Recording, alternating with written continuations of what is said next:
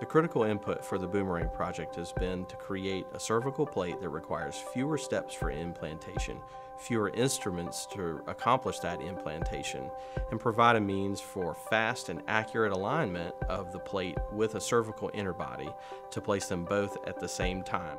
A couple of unique features with Boomerang are its small size and its offset shape. That means there's less overhang, as you see with traditional plates.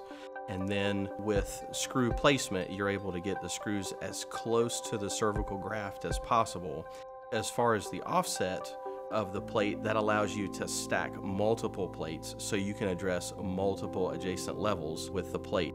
One of the other important things about Boomerang, because of its design requiring fewer screws to be placed, it's less invasive and requires less hardware to be placed in the patient.